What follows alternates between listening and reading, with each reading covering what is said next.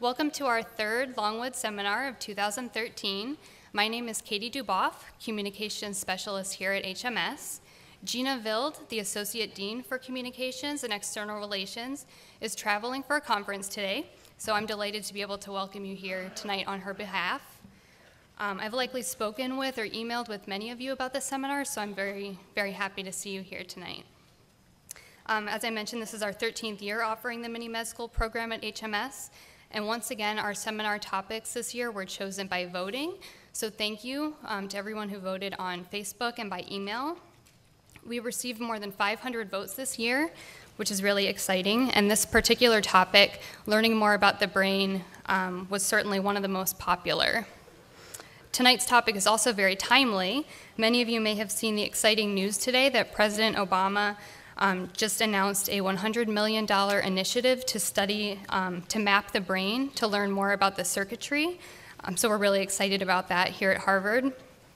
And we hope that you will also join us for our fourth and final seminar of 2013, Beyond Belief, Exploring the Connection Between Personal Beliefs and Physical Health, which will be held 3 weeks from today on Tuesday, April 23rd.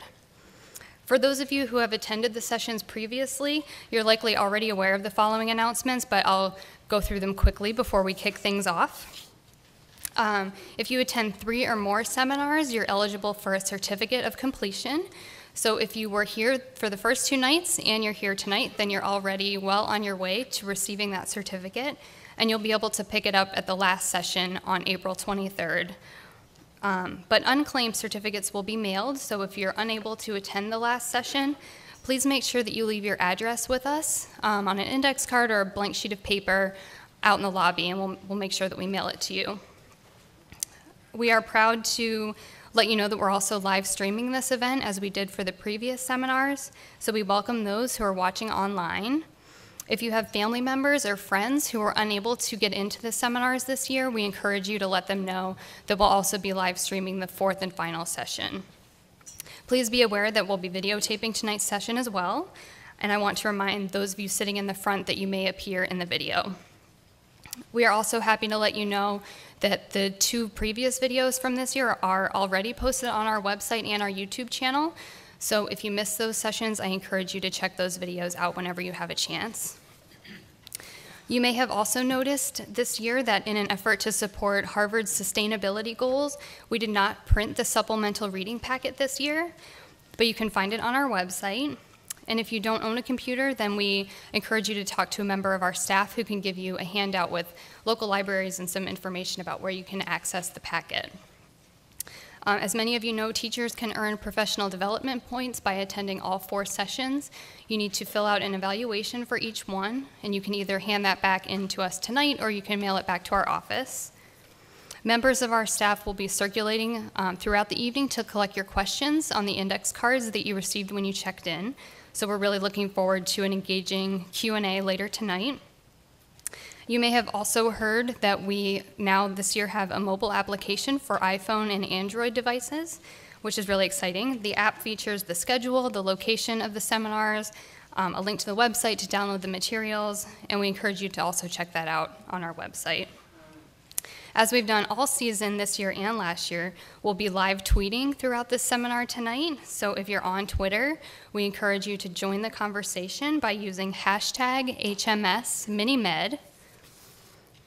And finally, out of courtesy to our speakers and your fellow attendees, please remember to turn off your cell phones, and if there are seats next to you, we encourage you to move in to make some room for other people on the aisles.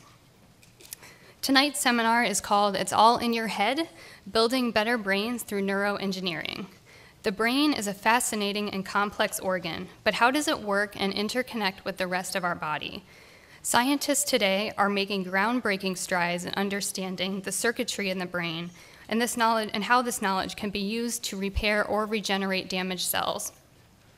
We have many internationally recognized experts at Harvard who are studying this fast evolving field, and it's a privilege to have 3 of them here tonight to share their insight about a couple of ways that the brain impacts our bodies, specifically how the body deals with pain and with hearing and hearing loss.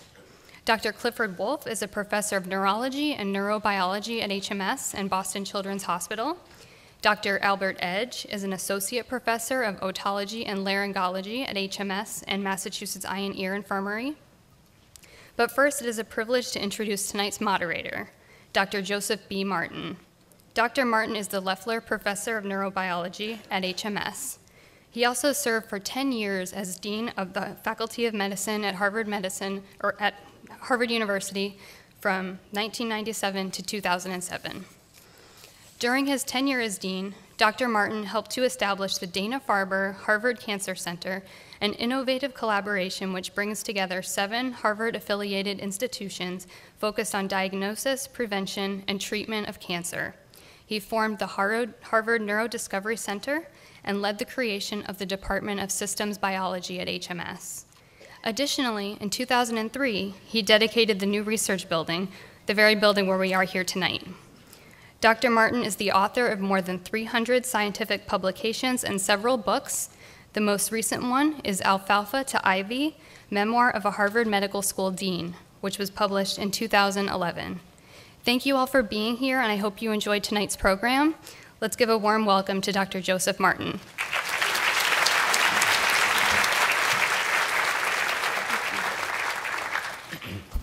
Thank you very much, Katie, for that wonderful introduction to all of us and to tonight's program.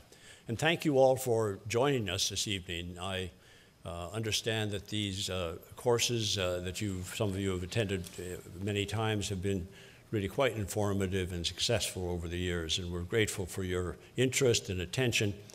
And I'm always amazed when I hear how access to this kind of information is available now. You can Twitter, you can you could take my picture and put me on Facebook, all this stuff that 10 years ago no one knew anything about. So you've heard the organization of the program. I want to just spend a few minutes, perhaps 10 or so, creating a kind of framework or an architecture for how one thinks about the nervous system before we go into 2 very interesting and special aspects of the function of that nervous system. And I'd like often to begin with this wonderful picture from Salvador Dali. I'm sure all of you are familiar with it. It's called The Persistence of Memory. If you actually go to the Museum of Modern Art in New York, you'll be surprised at how tiny it is. It's really quite a small painting. It's become very famous for the soft clocks, measuring time in a way that perhaps our brains attempt to do. Let me begin with the fundamental element of the nervous system, which is called a neuron. And it's a neuron that has given rise to the term neuroscience, neuroengineering, neuroethics, neuropsychology, all of these areas that now are blossoming in our research and in our public awareness. The neuron consists of the following components. You'll see the cell body on your left with the nucleus. It's like any cell in the body. It has a nucleus where the DNA is stored. It is different than many cells in the body by having a long extension called the axon that goes from the cell body and which ends, as shown by a distributed series of endings in an axon terminal, which we'll see in a moment connects to another brain cell.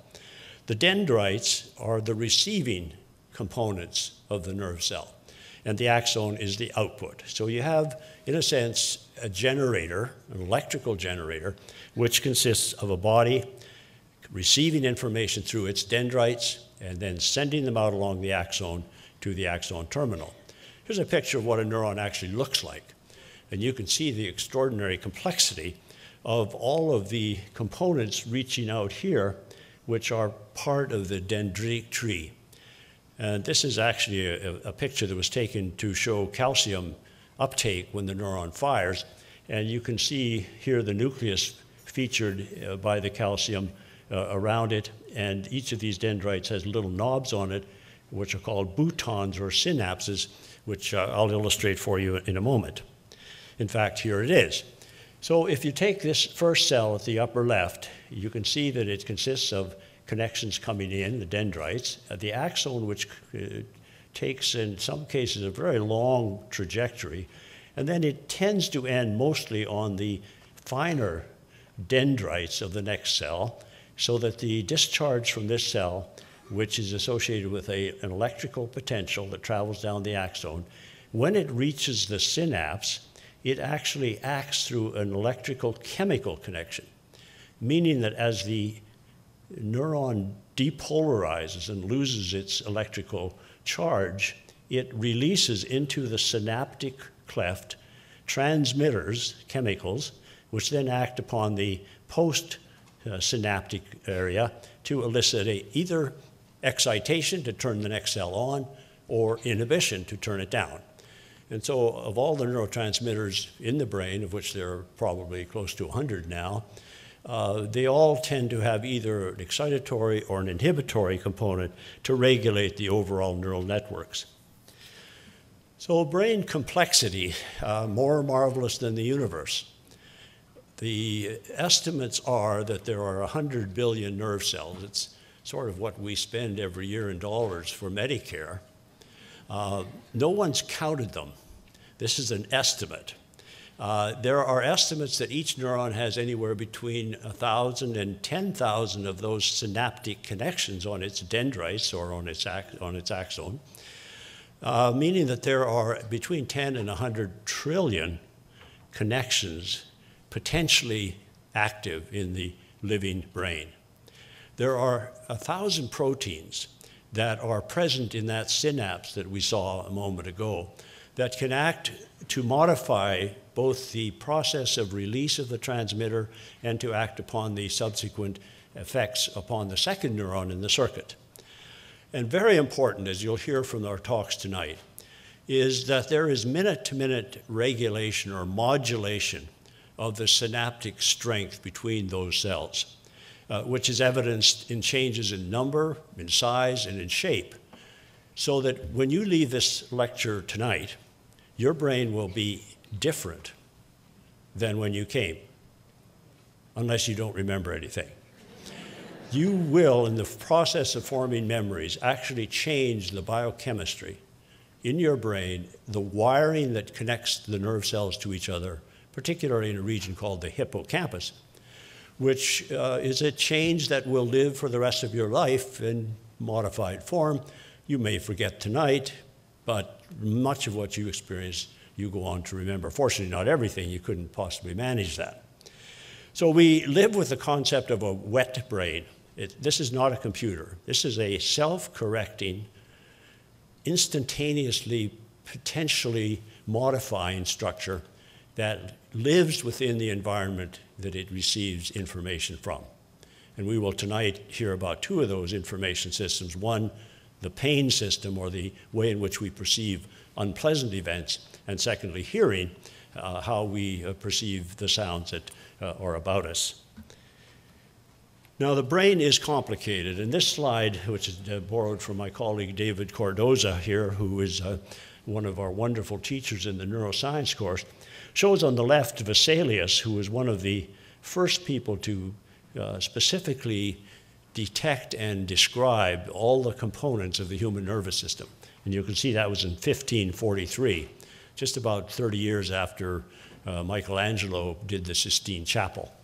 So through dissections of humans, he was able to show that the nervous system in the human consists of the brain, of a spinal cord that comes down the backbone, and then nerves that go out to the arms and to the legs. And so you can say when you suffer from sciatica, which pain may be felt down here in the foot, that it can be due to some interruption in the function of the nerve fibers up here as they leave the spine to enter into the leg. And shown here on the right is a view of the brain itself with some of the names now shown. The cerebral hemisphere, this would be the left cerebral hemisphere. This is where language in most people resides. The frontal lobe, the temporal lobe, the brainstem, and the cerebellum. And the anatomy of the nervous system, which our students learn in second year, is, of course, extraordinarily complicated and detailed to understand all the connectivities that go on between the cerebral hemispheres, left and right, between their connections to the brainstem, to the basal ganglia, and to the spinal cord, and on down to the muscles. Now let me just take one little piece. I showed you back here where the cerebellum is. So to give you an example of the intricacy of how the brain is designed, let's take a look at one cell, a cerebellar Purkinje neuron, which lines a particular layer in the cerebellum, the function of which is to coordinate movement. So that when I take this pointer in my hand and I go up and I want to show you dendrites, that system of Purkinje cells in the cerebellum help me aim correctly so that I can actually judge where I want to go and I can put it up there and generally hit what I was aiming at. This particular cell is one of the most complex. Here's a cell body, sometimes called a soma. Here's the axon, or the output. And look at the remarkable spread of all the dendrites that are the input for the integration of the connectivities from the rest of the brain that are going to tell this cell how it should respond in relation to a complicated act, like a smooth movement to a point in space. Now let's just blow it up, perhaps 10, 20,000 times. Take a little piece here shown by the red circle and look in the electron microscope. And here you will see a dendrite. This is now a single dendrite, one of those spicules sticking out from the cell body, from one of the branches of it. And here you can see coming in an axon, which is making connections here to a spine, which is one of the pieces of the dendrite that sticks out, where most of the connectivities occur at what we call synapses. There are many examples now of extraordinary moments in discovery that relate to the potential for future understanding of neurologic and psychiatric diseases. And I just show you this one, which is from paper in Science in 2007 by Ken Garber, just pointing out that, again, looking at the proteins that are associated between here, a presynaptic axon that's ending here on a postsynaptic cell. You can see the names, they don't matter specifically, but there have been now identified instances of autism with the full spectrum disorder that we recognize in genetic mutations that involve proteins like neuroligand or neurexin, meaning that a defect in the function of a small protein at a synaptic cleft can be sufficient by interrupting the wiring of the systems within the brain to cause a complex psychological disorder like autism. Finally, I just wanted to show you that there are many different kinds of brains within the animal kingdom. You'll notice here the human brain illustrated just below the dolphin brain. And the point of this slide is to show you that, in fact, the human brain is not the biggest in the animal kingdom by far. Here's the size in comparison to the human brain of the dolphin brain shown here. And a lot of effort now is made in neuroscience to try to understand the behavioral differences that exist between various members of the animal species and ourselves. And I will leave you with the last slide comparing the anatomy of brains in dogs and men. You can read that yourselves. So let's turn now to our first speaker, who's already been introduced. Cliff Wolf is going to tell us about some of the... You're not listening.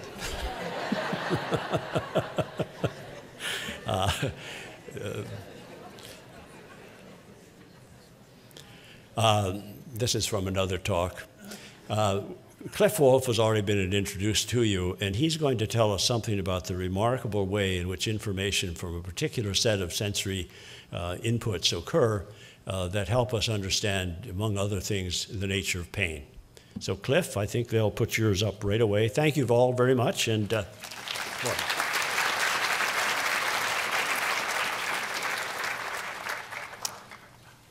thank you very much, Dr. Martin. Ladies and gentlemen, it's a real pleasure to be here. As Katie pointed out, this is a very special day because indeed our president announced this new initiative to study the brain, to spend $100 million. And one may ask, why now? Why should this be one of our top priorities? And part of it certainly is that the brain is the new undiscovered territory. This is this is the new West that we need to discover and understand. That certainly is a big driver, and I make no excuse for it, and neither did Barack Obama. He said he is all in favor of basic science, using modern technology to understand how our brains work, and what greater challenge could there be?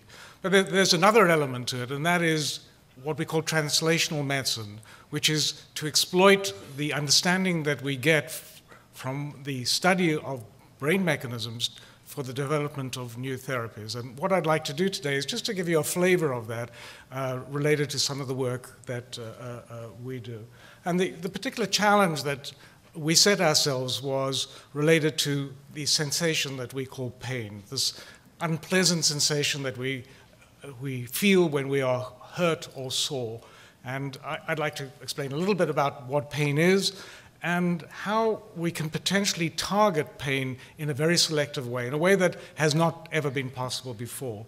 And the major theme really is that this new approach to the management of pain is only possible from studying the way in which pain operates.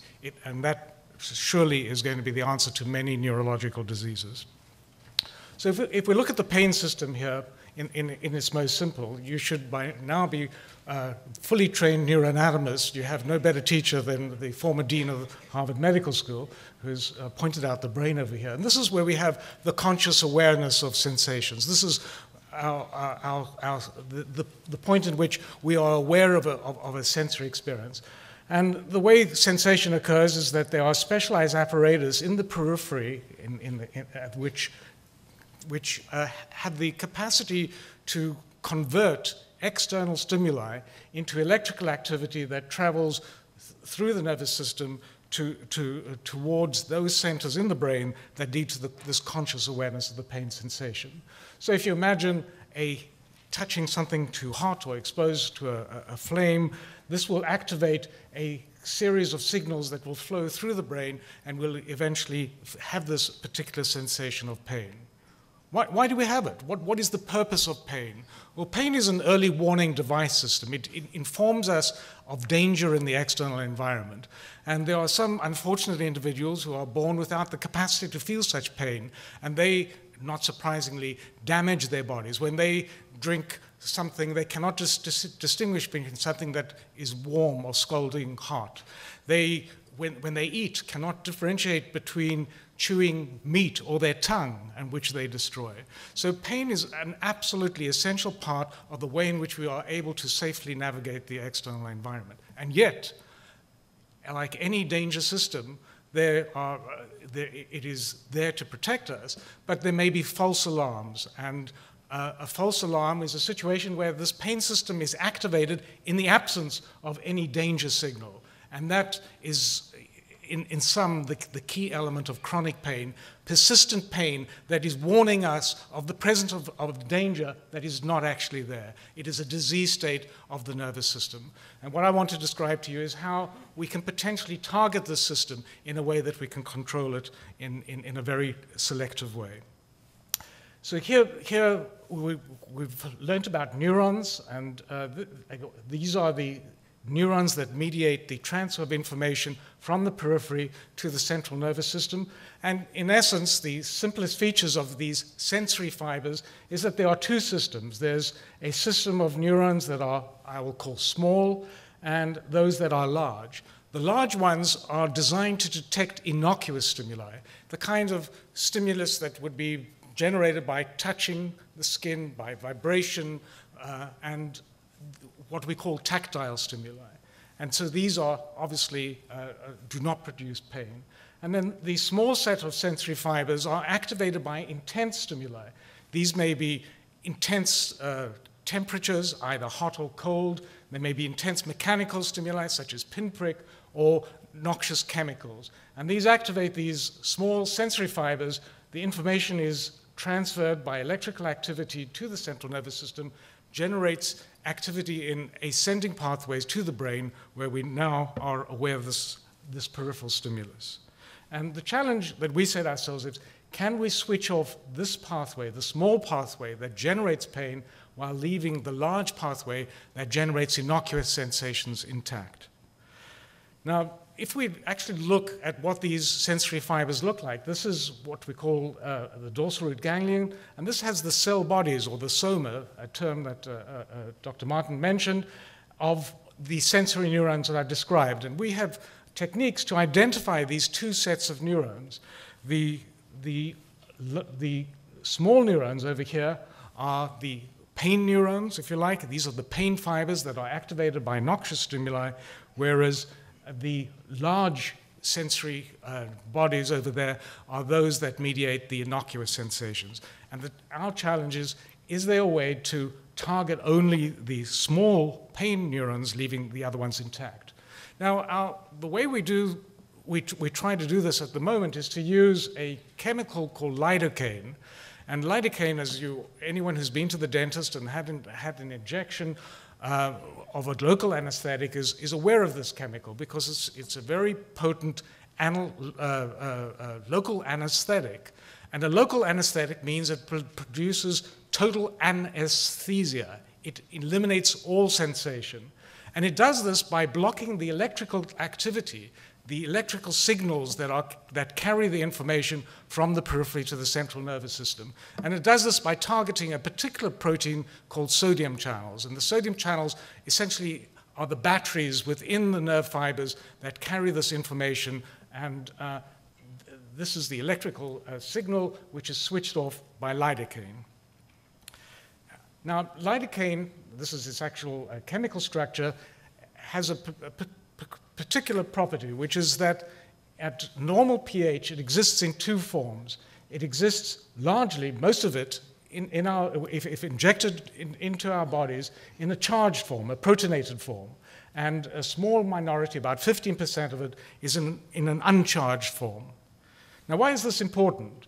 Well, it so happens that the site on the sodium channel where lidocaine acts to block electrical activity in the nervous system is on the inside of cells. So in order to gain access to that, the lidocaine has to come from the outside of the cell to the inside of the cell. And it turns out that the only way it can do that is by diffusing through the membrane of neurons. And in order to do that, this is a lipid environment. The only form of lidocaine that can do that is the deprotonated or the uncharged form. So I mentioned there was a charged form, which is the majority of the lidocaine, and an uncharged form. Well, it's the uncharged form that diffuses through the membrane of the neuron, gets into the inside of the cell, and then has access to the sodium channel where it can block it and produce its effects on reducing excitability of the neuron. So here's a recording from a neuron. We have a measure of its excitability. We put on lidocaine here, and essentially we switch off immediately the sodium channel activity, and the switch off occurs within a few thousandths of a second of the application of the lidocaine.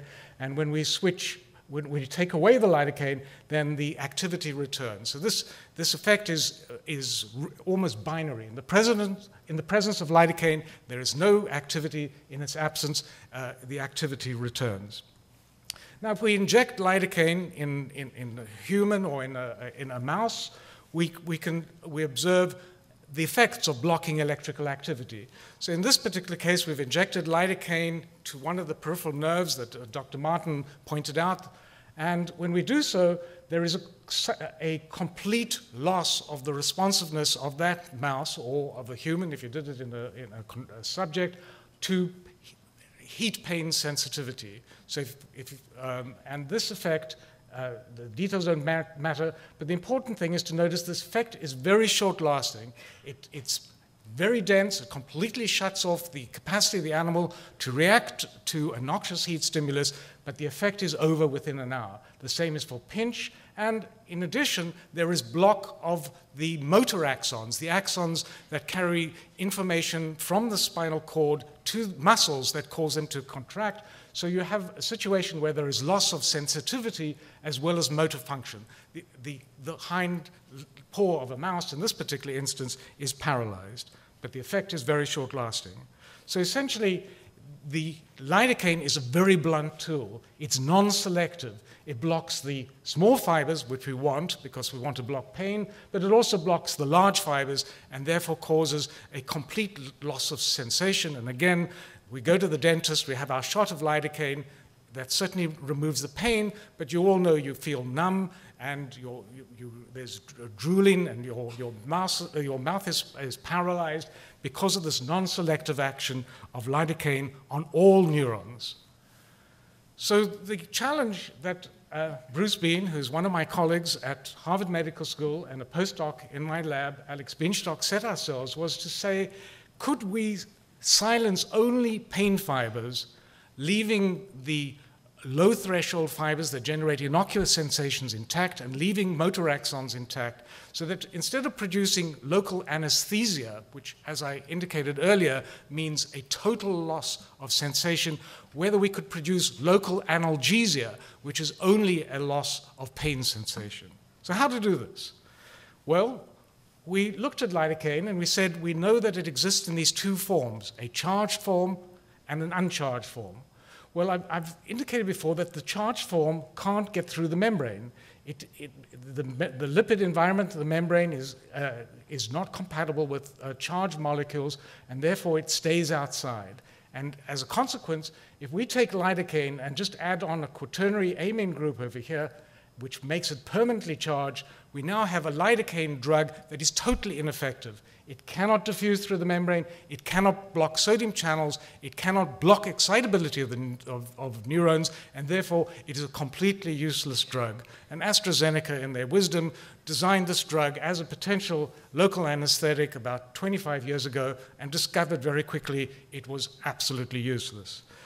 However, it has a very useful property, which is that if you put it inside a cell, it will block the sodium channels. And we electrophysiologists who study the excitability of the nervous system have a trick. We can put an electrode against a neuron. We can then exert a little suction force on the electrode, which breaks the membrane over here. You can see it's broken over there. And if we have this charged lidocaine in this electrode, it'll diffuse from the electrode into the cell. And if you do that, here's the electrical activity of the cell before and then after, and you can see it's completely eliminated. So that this charged form of lidocaine, which is called QX314, can act provided it's inside the cell. But normally it does not act because it cannot diffuse through the membrane. So the question then we had was, is there a way that we could possibly deliver QX314, the permanently charged form of lidocaine, selectively only into pain fibers? How to do this? How to even conceive of a way to do this? Well, we've heard that one of the themes of this evening's presentation is neuroengineering. And I'm going to introduce a form of neuroengineering that doesn't require a device. It doesn't require any machine or any material. It's a form of neuroengineering that just requires a good idea. And the good idea was to use what is there already in the body. What do I mean by that? Well, let's go back to how we feel pain. This is how René Descartes, a great French philosopher about 400 years ago, this is the way in which he saw pain was perceived. Again, you have a noxious stimulus. It acts on, he didn't appreciate there were neurons or nervous system, but he knew there was some signal that was generated. He thought that the conscious awareness of pain occurred like a little bell that rang in the pineal gland. So he didn't get everything right, but essentially he had the notion that noxious heat would activate a sensory flow of information that would cause pain. How does this actually happen? Well, this is a model of the peripheral end of a pain fiber in the skin. And this pain fiber expresses a protein called TRPV1, which is an ion channel. And this ion channel is activated by noxious heat. So when this channel is heated up to a temperature of about 42 degrees, it opens. And that opening allows ions to travel across the membrane, which depolarizes the membrane, generates an action potential, and carries that current of information up to the brain. So this is what we call a transducer. It transduces heat into electrical activity, and it does it by opening a channel which is called TRPV1. Now, the extraordinary thing about TRPV1 is that it's not only activated by noxious heat, but it's also activated by capsaicin, which is the pungent ingredient in chili peppers. Now, that's not too surprising if you think about it. When you eat a very hot chili pepper, and why do we call it hot? It's not because it's actual temperature. It's because the sensation that it generates is one of heat. Why is that so? Well, the answer is really quite simple. Capsaicin activates TRPV1, which is exactly the same protein that noxious heat does. So the reason we feel that sensation as being hot is because we are activating pain fibers that would normally only be activated by noxious heat stimuli. So now we have a chemical means of activating pain fibers in a very selective way. Now, this is what TRPV1 actually looks like. This is the membrane, this is the ion channel, and this is shown at an atomic level what an ion channel looks like. Now, the important feature, in fact, the only feature you need to know about this, is that TRPV1 is a large pore channel, which means that it has a large hole when it opens up in the membrane.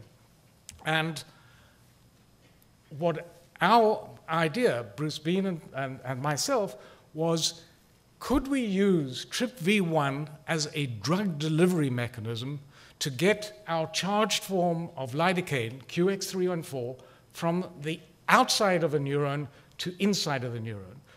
And that really was our neuroengineering. Instead of using a drug delivery device that was something that was manufactured, our drug delivery device was an ion channel that was present naturally in the body. An ion channel that had a pore that was large enough to allow this small drug-like compound to move from outside the neuron to inside. And this essentially was our conception, which is that if we had our charged form of QX314 outside of a nerve fiber, then it would be inactive, as I've described. But if we combined the presence of the charged form of lidocaine, QX314, with capsaicin, which I've told you activates TRPV1, then the capsaicin would open the TRPV1 channel, and this pore of the TRPV1 channel is large enough to allow the QX314 to move from outside the cell to inside, where it can now block the sodium channel over here and produce a block of excitability in the neuron. But the beauty of this is that this will only work on those cells that express TRPV1. And TRPV1 is only expressed on pain fibers that respond to noxious heat. So this treatment of combining capsaicin with QX314 will get QX314 only into those pain fibers that are noxious heat detectors. So we potentially have our selectivity here. Does it work? Well, we studied this first in cultures of neurons, where it's possible to take the neurons, put them in a dish.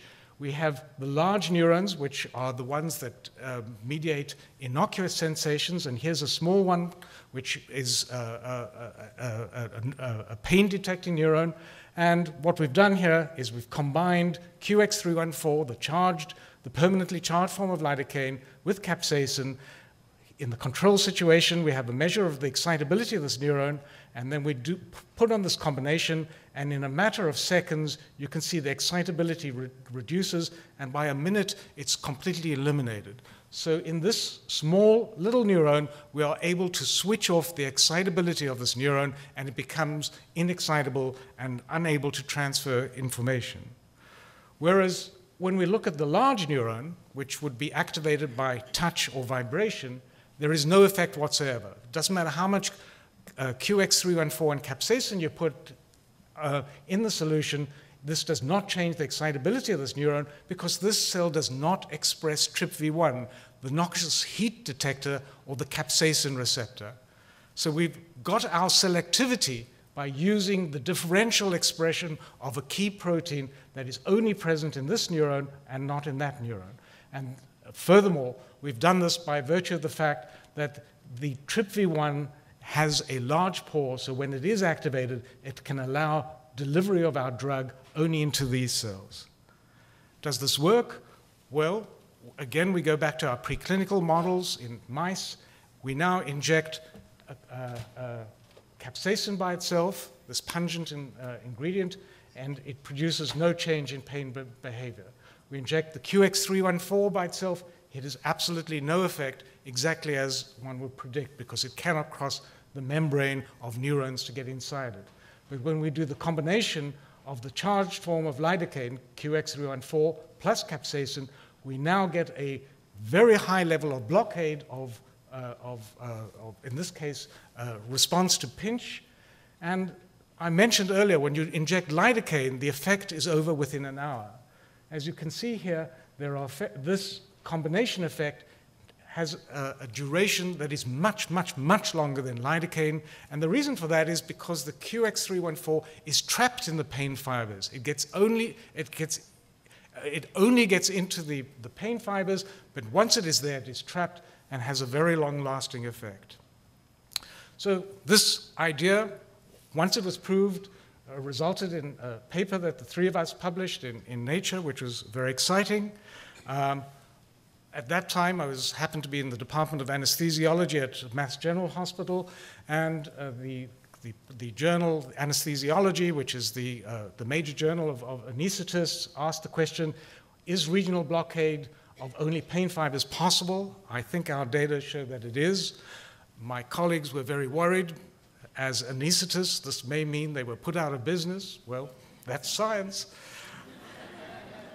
And the hope is that by understanding the mechanisms of the nervous system, we truly can make a major impact on the treatment of neurological disease. And we hope, in collaboration with partners in the pharmaceutical industry, that this conception, this idea, this notion that we can deliver drugs in a very specific way to only specific subsets of sensory fibers to produce local analgesia will turn into a new form of therapy. Thank you.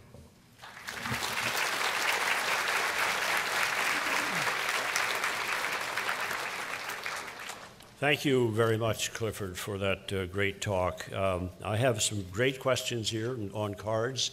Keep the cards and letters coming, and we'll try and respond to some of them.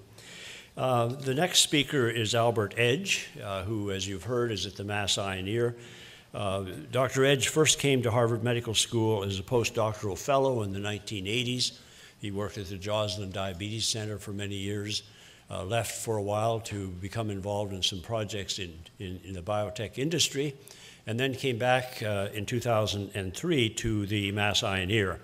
And his particular interest is in trying to discern effective ways to restore hearing in those of us who have shown the effects of loud noise or aging or whatever by using stem cells. And it's a very exciting area of recent development in the stem cell world. So, Dr. Edge.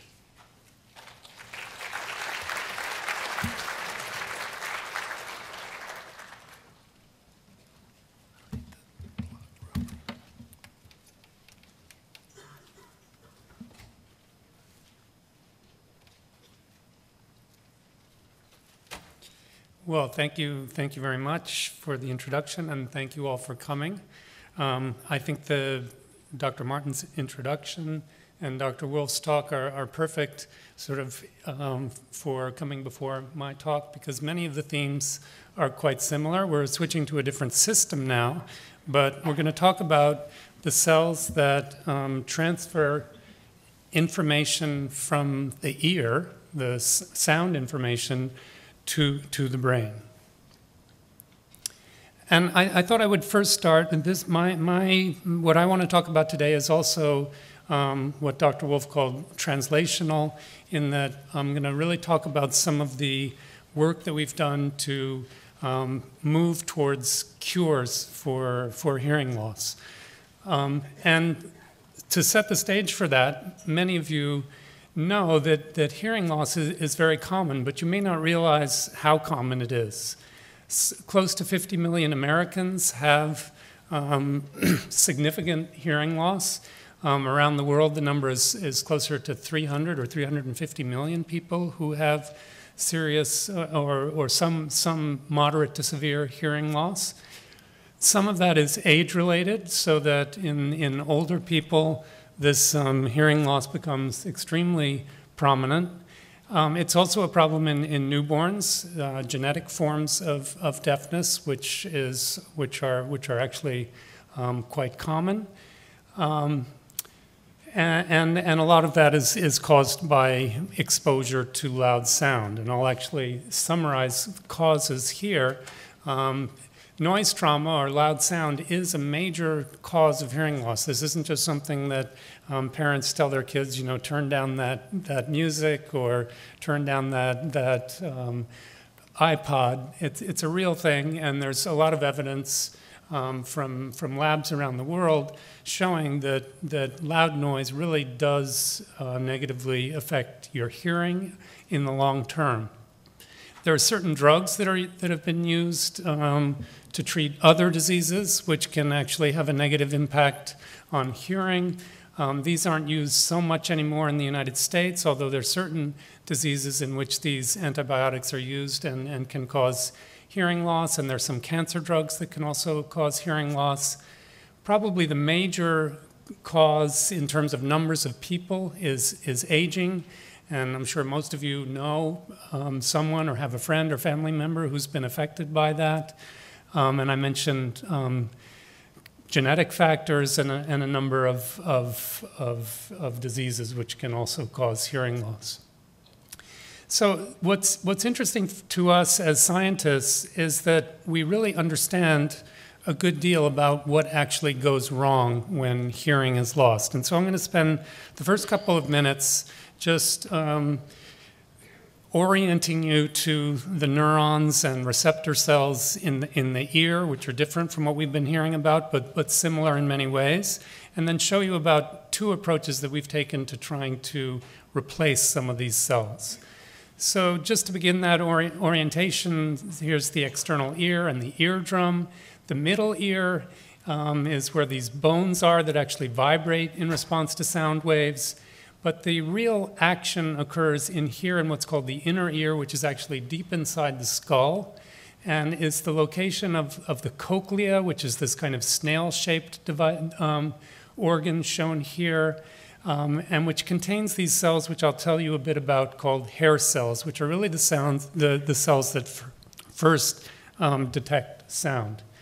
And like the other systems that Dr. Martin introduced, here's our ear again, and through a series of steps and sort of relay stations within the brainstem, and then working all the way up to the auditory cortex, this sound information is interpreted in your brain so that you can understand speech and music and figuring out that a truck is approaching.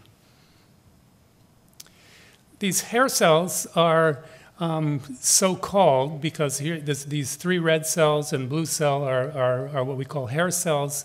And if we look at the very top of these cells, they have these structures which we call stereocilia, which are hair-like structures. That's why they're called hair cells. But this is microscopic. You can't see this unless you're looking through a microscope. And they're connected by little structures, protein structures called tip links.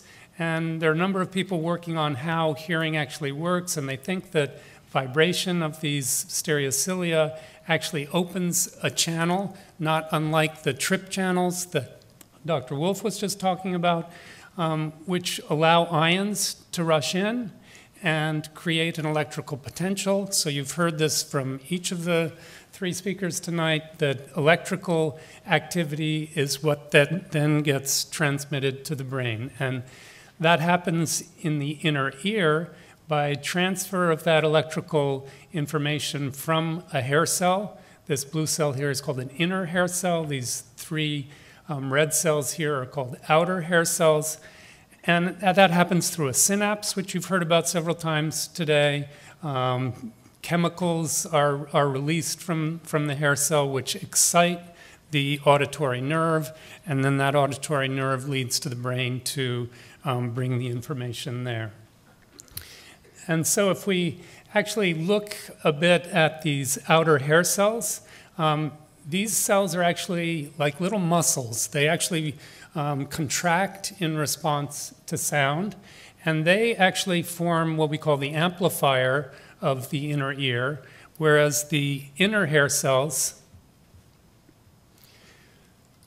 transmit the sound after it's been amplified by outer hair cells via the auditory nerve to the brain. In hearing loss, if we look again at this same sort of cartoon depiction of the inner ear, there are two cell types that I've talked about, and both the loss of either of those can cause loss of hearing.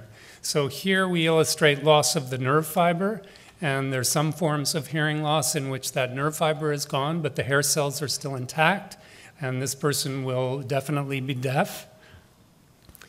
And the other type is loss of hair cells. So now we have an intact auditory nerve, but the hair cells are gone. And again, these are both called sensory neural hearing loss. The only treatment that we currently have for this type of hearing loss are hearing aids, which most of you know about, and cochlear implants, which are a bioengineering approach to treatment of loss of hair cells. So a cochlear implant is a device that actually gets implanted into the skull and which detects sounds very much like the hair cells detect the sound and then transmit an electrical signal to the auditory nerve so that that can be communicated to the brain. Now that's all I'm going to say about cochlear implants because our interest is actually not in using devices to try to restore hearing, but in fact to try to replace the lost neurons and lost hair cells. And the way that we do that is by using technology which comes from stem cells. And so I'm going to spend a couple of minutes showing you what that involves, and then I'll basically show you the results of two experiments in which we've had some success now in replacing these two cell types. But first, let me quickly show you some older data, not from my lab, but from a number of publications by others, which illustrate an interesting phenomenon. Chicks, these are birds, these are actually young chickens, will spontaneously regenerate. They'll replace hair cells after hair cells are damaged. So here we see a chicken inner ear. The little white spots that you see are actually those hair bundles that I showed you before. After noise damage, after exposure to noise, you can see there's a large area here of damage. And over the course of the next few weeks, those cells are completely replaced, and the hearing in these animals, and this is also true in fish, is completely restored. The process by which that occurs is shown here. These purple cells, this is sort of the simplified ear of a chicken. It's less complicated than ours. So here are the hair cells in the chicken. Here's a hair cell dying. And there are cells underneath those hair cells which have some properties of stem cells. We call these actually supporting cells, which can go through division. So here we see the DNA replicating itself and two new cells arising from a single cell. And as we go from left to right here, complete restoration of the original structure. So by two processes dividing the cell and then what we call cell differentiation. So we start with these gray cells and we get a new gray cell and a new purple cell. So in chicks, both of these processes go on. But in humans, and actually in all mammals, this does not occur at all. So once we lose our hair cells, they're not replaced. So I just want to show you again what these hair cells look like in a mammal. So here's this snail-shaped organ, the cochlea, and they're arranged in sort of this spiral. But what we have here are this row of what are called inner hair cells and 3 rows of outer hair cells. These are the cells that I showed you can actually expand and contract to amplify the sound, and these are the cells that transmit that sound to the brain. And when we look at these in the laboratory, we usually use fluorescent markers, and so you're going to see me show these a couple of times so that you can follow me. These are the outer hair cells in 3 rows with a green fluorescent marker in them. And the inner hair cells, which are shown here and here, also with a green fluorescent tag. Now let me just spend 30 seconds talking about stem cells and the concept of stem cells. Most of you are probably somewhat familiar with this, that there are various types of stem cells, and I won't go into that today. But what makes stem cells powerful is their ability to become different types of cells, in fact, all of the different types of cells in the body. And so various labs around the world have shown that we can make neurons from stem cells. And one way that we hope we'll be able to treat neurological disease in the future is actually to transplant those new neurons into people with various diseases. And so I'm going to now show you these two experiments that I mentioned, one in which we're trying to replace the neurons and one in which we're trying to replace hair cells. So the approach that we used for trying to replace neurons was to first, as I said, make neurons from stem cells in the laboratory and then to actually transplant them.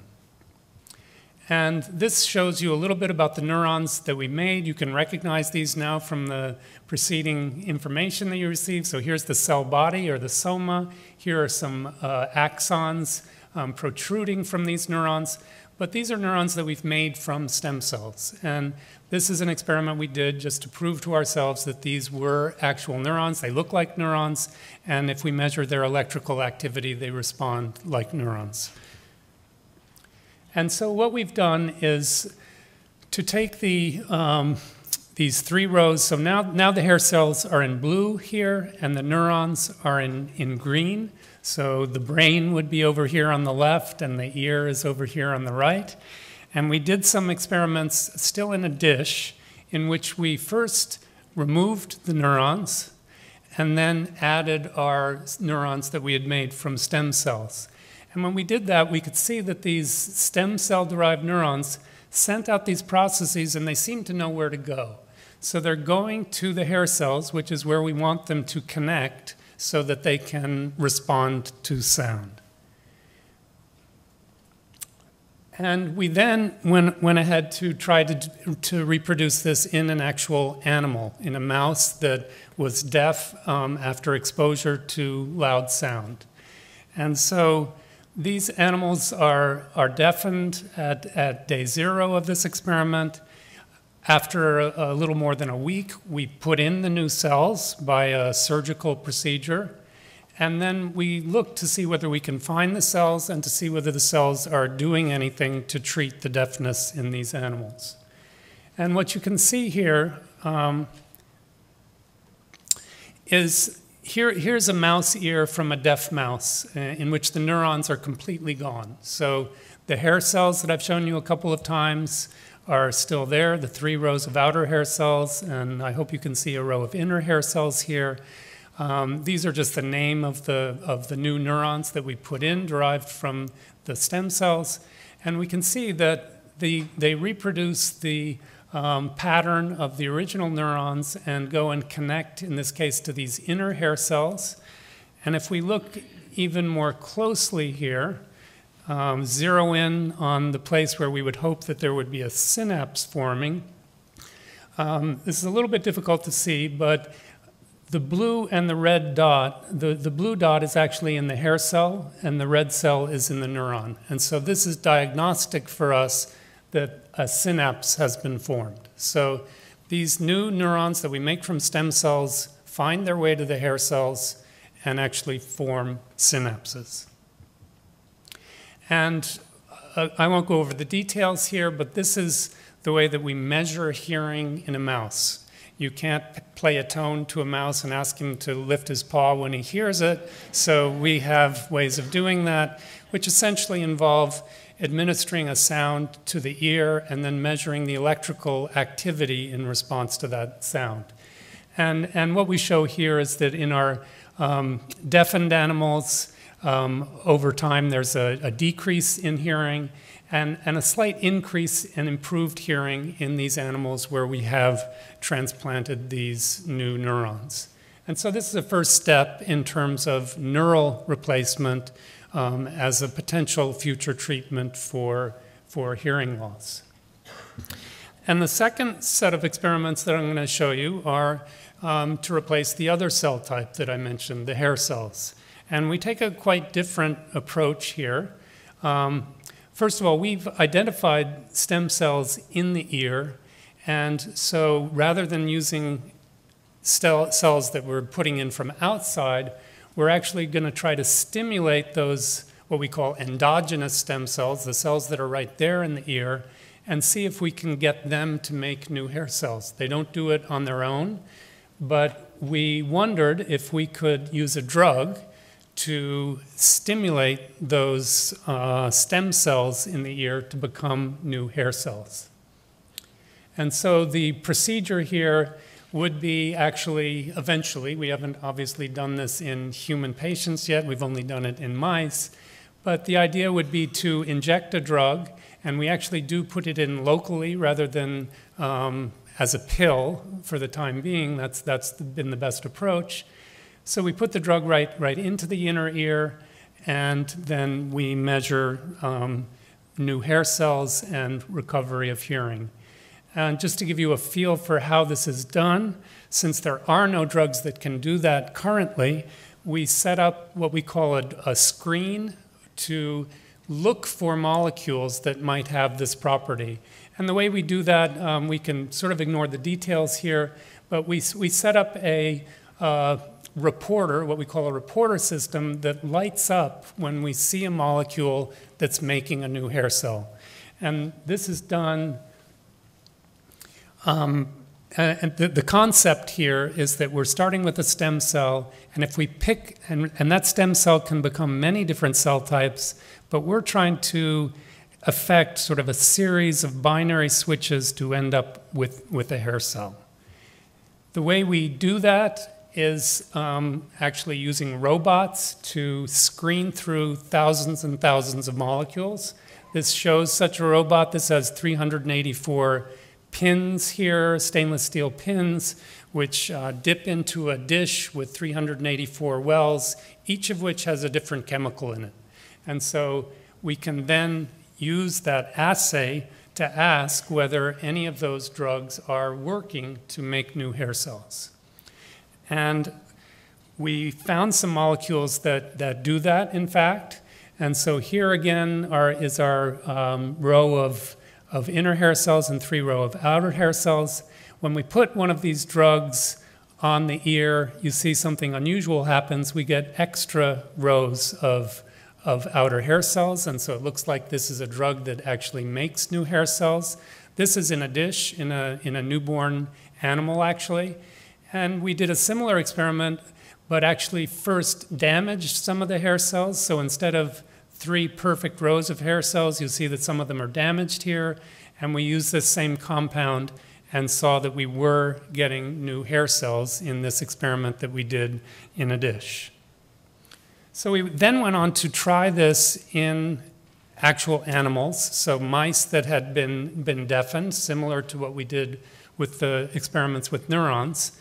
And again, if we look over here, this says control, but what this means is that this is the deafened animal. If you just look at these green spots here, these are now the hair cells. So we still have our row of inner hair cells on the top, but a very much disrupted number of outer hair cells here. And after treatment of these animals with the drug and then waiting for several months, we found a partial replacement, not complete, but pretty good replacement of those hair cells. We went on to look at whether these ears could hear, whether we had restored any hearing in those ears. And again, the details here aren't important, except that what we do here, as I said before, is administer a sound and then measure electrical activity.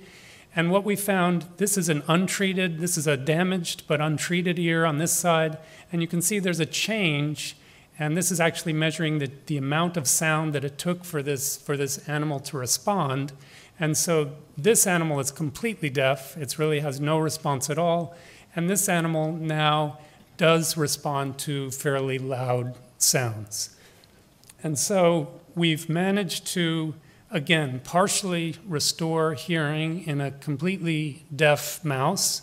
this time by replacing hair cells with a drug, and in the previous work by replacing neurons by stem cell transplantation. And just to give you a feel for how this might go in the future, and then I'll finish up here. How would you deliver a drug to the ear? We hope ultimately that we would have something that would be a pill. There's also the possibility of eardrops, which are put into the outer ear. Another way is what we call a transtympanic injection, which is an injection actually across the eardrum, which can also be done, and that's actually what we did in the mice. And so that's a viable way of delivering a drug to the ear. And ultimately, we hope that we will have ways to actually deliver these drugs directly to the inner ear. And so to conclude, as I said, we were interested in replacing these two critical cell types for hearing, the receptor cells for sound and the neurons that transmit that signal to the brain. And I showed you that both of these can be lost and cause deafness. And we've now been successful in partially replacing some of the hair cells and in partially replacing some of these neurons. So thank you very much.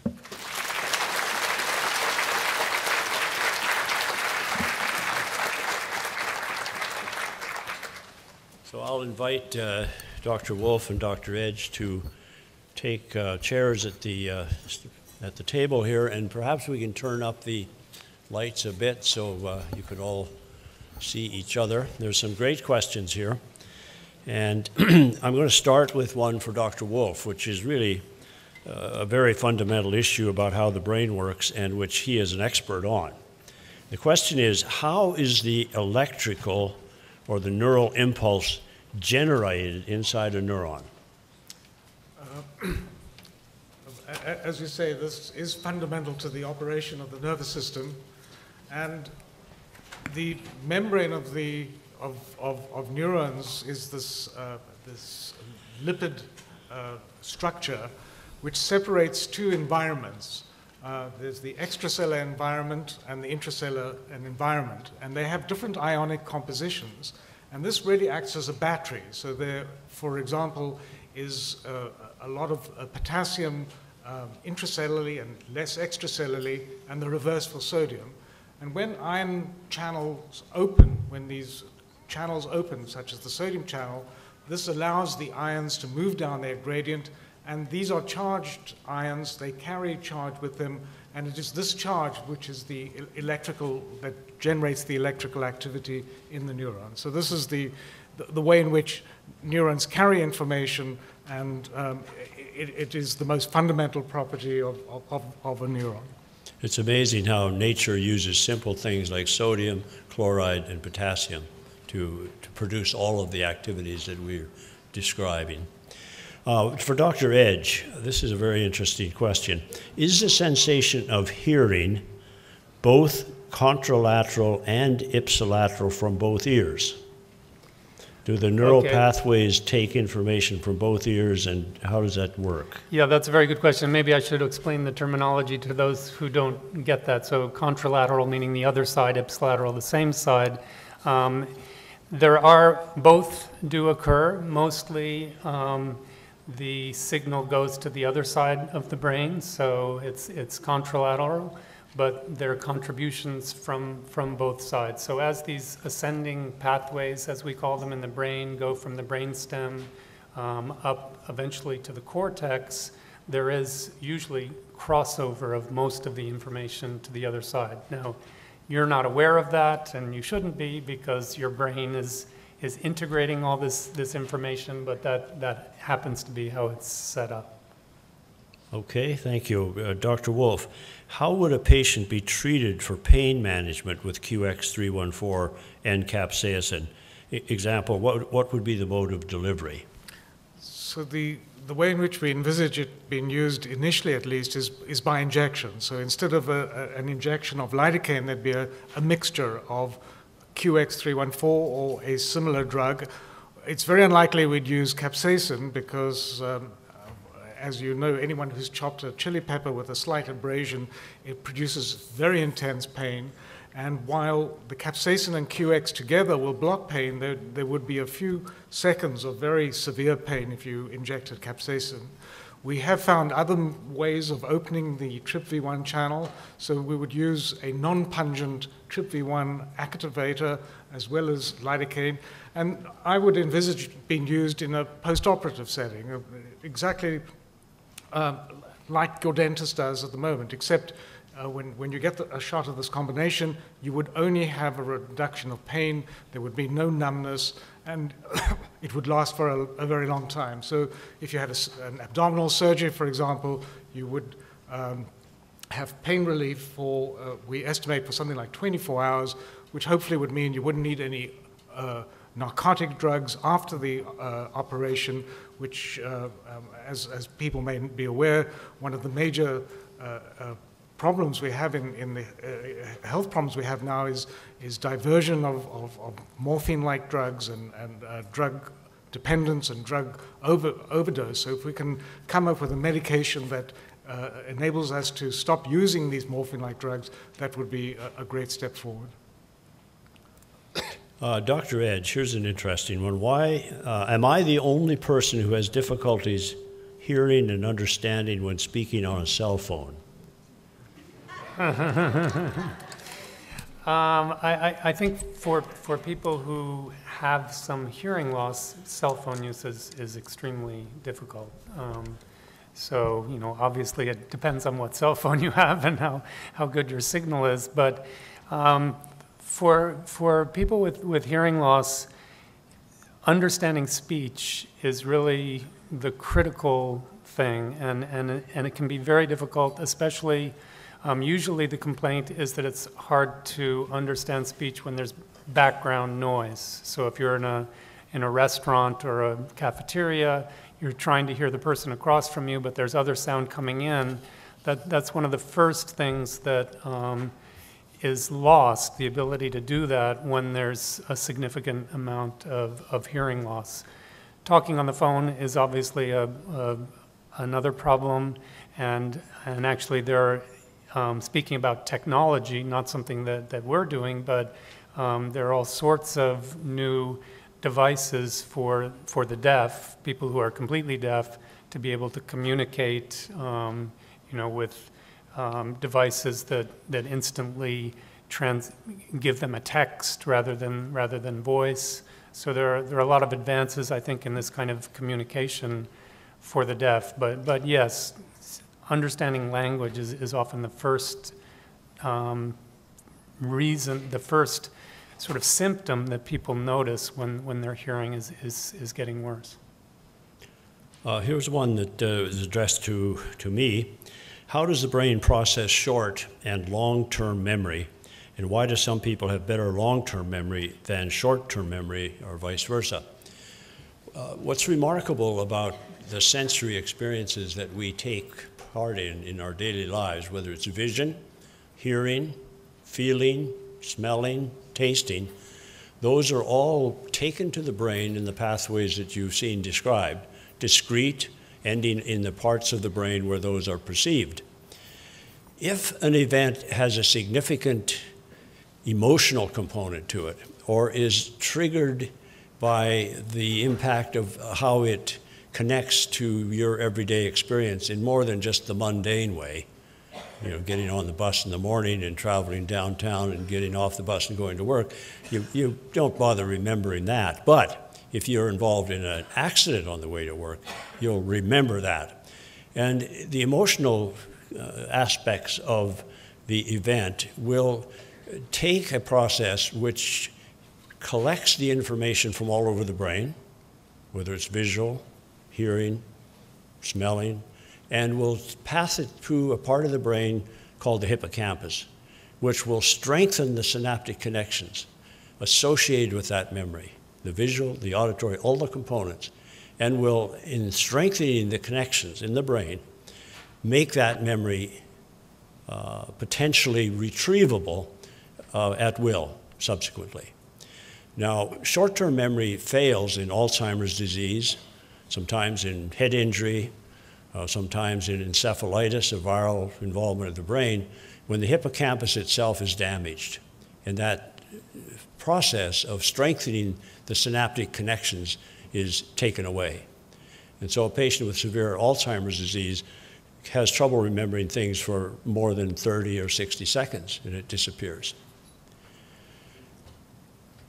As we age, most of us tend to have a repository of memories that we have thought about over time in many different ways, and they tend to stay around. Whereas the ability to make the new memories, which depends upon the hippocampus amplitude in energizing synaptic connection, fails. Here is another one. If the pain receptors become selectively blocked during neurologic disorders treatment, will the patient be susceptible to difficulties in everyday life, such as those you mentioned at the beginning, damage in their body with extreme temperature, foods, tongue biting, not feeling symptoms of other conditions? In other words, congenital insensitivity to pain is an example of that. But how would you take the drugs that you want to use and help make them effective selectively? So the drugs need to be used in a context such as post-surgery or during labor, where again the patient would not then be exposed to potential danger in the environment. You certainly would not want to switch off the capacity of the individual to react to noxious stimuli. All the time, as we sit here, we squirm in our seats, not only because we're bored, but because we feel discomfort, because the blood flow to our skin is disrupted. That causes pain. We move, and that allows the blood to be restored. So these are absolutely critical, and switching off the pain system will have to be done in a very controlled fashion and only for discrete periods of time. Okay, Dr. Edge, about hearing. In the case of someone with impaired vision or blindness, how do you explain the person's superior hearing ability? Can you attribute it to some physiological change or adaptability? Well, maybe that's a better question for you. And the reason I say that is this is really a central question. I mean, I think that that is a real phenomenon, and that the brain recently, within the last 10 or 15 years, I think we've discovered how what we call plastic the brain is. It really is changing. It had been thought that once you had your neurons, that's it. But there's more and more evidence, which maybe Dr. Martin can comment on, that you do adapt, that neurons are constantly being made and connections are constantly being remade. And so in an event of sensory deprivation from one of your senses, I think that's, I don't know the scientific literature on that, but I'm pretty sure that there's evidence that other systems can ramp up and start to have an even stronger sensory ability to react. I would add two aspects beyond that. The first is the developmental aspect. If you're born blind, the brain actually develops a larger region that is capable of hearing. If you're born deaf, the brain has a larger area physically for vision. Now, does that happen in the adult? Yes. Experiments have shown in the somatosensory, or the feeling system that Dr. Wolf spoke of, that if you interrupt the input from, say, part of the hand, this has been done in monkeys. This is the kind of work that you can do in high primates. And you measure the loss of the input from the nerve that's been cut, and then follow the inputs from the nerves that were not cut right in the same region of the hand, you can actually show that they sprout and take over the space that was lost from the nerve that was cut.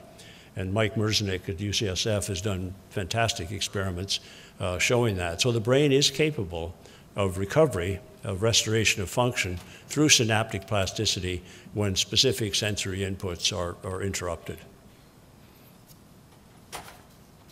Here's an interesting one. How badly does lack of sleep affect the brain?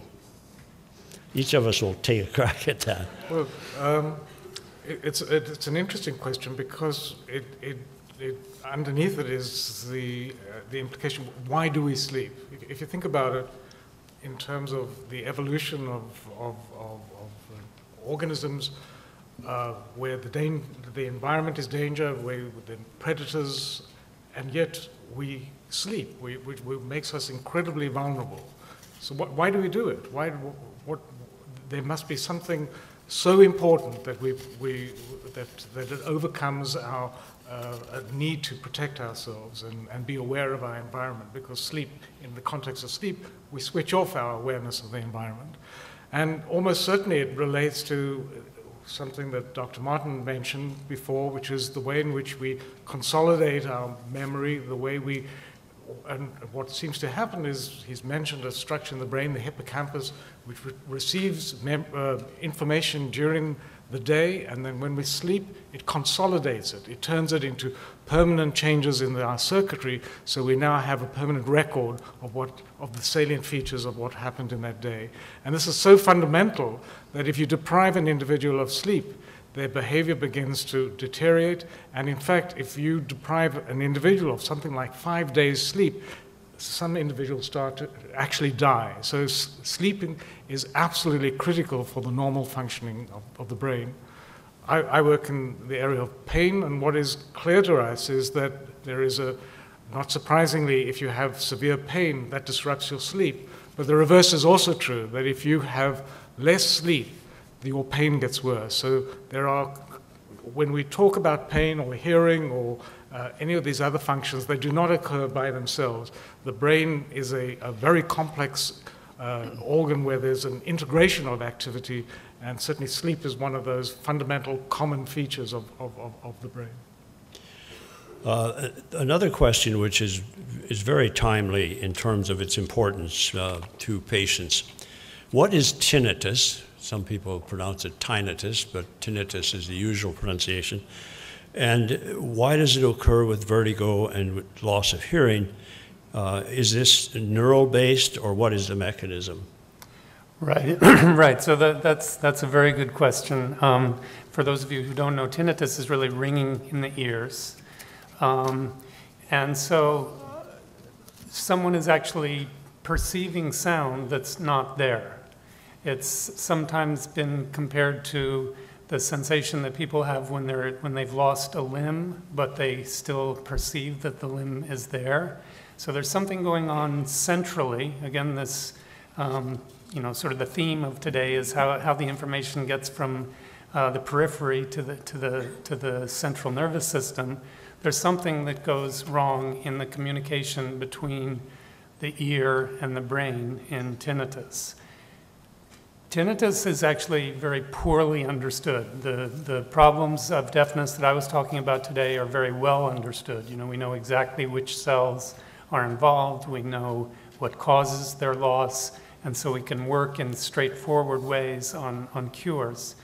The main problem with tinnitus as a clinical entity is that we really, as scientists, have very mixed opinions and really a very poor understanding of what it is. As the questioner asks or states, this is true that hearing loss often does go with tinnitus. So that's kind of like the phantom limb that I was talking about. It can seem like there's sound even when there is no sound. And many patients, these two go together, loss of hearing and tinnitus. But there's also people who think that there's evidence that most tinnitus comes from central mechanisms. It's really that the neurons in the brain are perceiving sound that isn't there even when there's no sensory input. And so I would say, that this is a case in which before really good treatments for tinnitus will be available, we need to understand better what it is. There are a lot of drug trials going on right now for tinnitus. I've heard that some of them are having some limited success in some patients, but generally patients often are treated with anti-anxiety medications, which can be very helpful. Different people react differently to some ringing in the ears. Some people, if it's not too severe, can sort of take it in stride.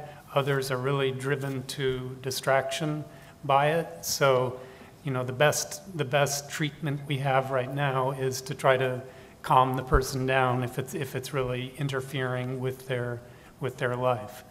But I think that this is an important future area of research that really we're not going to make huge progress until we understand it better. Thank you. Here's a very perceptive question. How would mapping the brain, we heard a big announcement today, how would mapping the brain be useful if the brain is always changing? A map is a static representation. Either of you want to comment on that? Well, I think the mapping, that's true. There's an anatomical map, which is the connections between the components of the brain. And there's a functional map, which is the way it operates. And I think the map that was described today that the President announced that the NIH and other bodies are to fund will be aimed much more at the functional side. What are the codes that enable populations of neurons to operate in a way that generates these complex functions, which is our capacity to think, to feel, to act. And what we've managed to do so far is to identify the way that single neurons function, and from that we can deduce the way that simple pathways operate. What we've been what we haven't been able to do, though, is to look at the way in which tens of thousands of the very large populations of neurons that make up the brain operate together. And that's going to require new technology and a whole new kind of mapping. And maybe the map is not the best analogy, but because in the end this map is going to be more like a supercomputer, whereby there will be very complex simultaneous operations in large networks of neurons, and that will constitute this dynamic, and it certainly will be dynamic, functional map. So I'm going to use this set of questions as a kind of move to a different set of topics. Are there specific foods we should eat to maintain a correct protein balance in synaptic gaps? Is there a diet to reduce sodium channel transmissions of pain? Either of you want to please? Yeah, well, that's quite an easy one to answer. The answer is no.